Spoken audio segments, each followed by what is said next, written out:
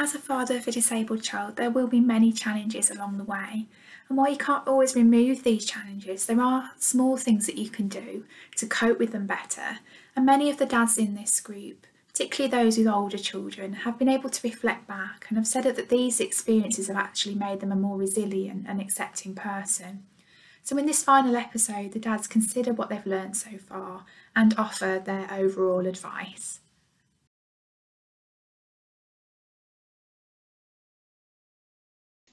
I think you learn a lot about yourself.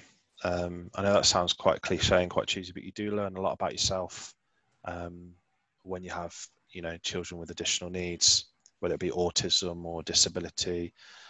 You learn a lot about yourself. You learn that you're more resilient than you thought you were. You learn that you're able to cope with more than you thought you were. You also learn to be more compassionate.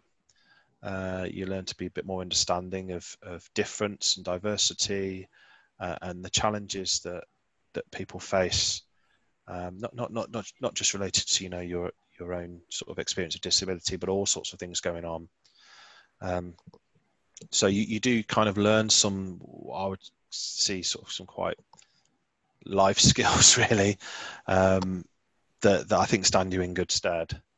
What I'd like to say to other dads who have just got the diagnosis, I know it's daunting, I've been there, but things will work okay.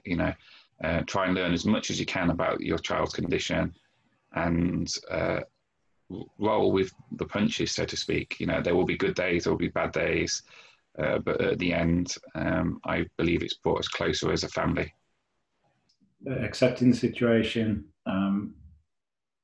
trying to recognise that you need to make space for yourself and for your relationship and for work and everything else. You need to create almost new boundaries on what's going on and say, right, we need to set ourselves time to sit and watch a film every week, or just have some time to make sure that you do that stuff.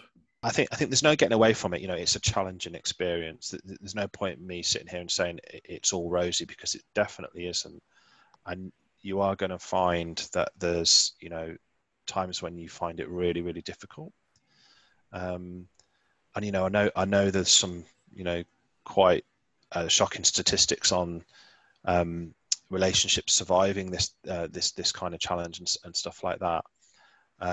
Which is why it's super, super important that you kind of put your goal to the forefront. You kind of try and understand what it is that you're trying to do, and always having that at the front of your mind. Because when you're caught in the middle of meltdowns and issues, you can lose sight of the sort of bigger picture.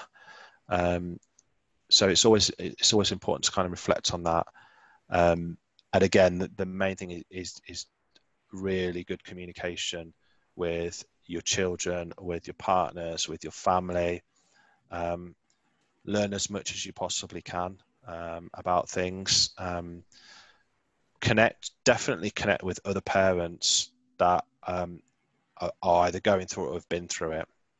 I think other parents can be really, really invaluable in terms of supporting you and helping you kind of make sense of the world.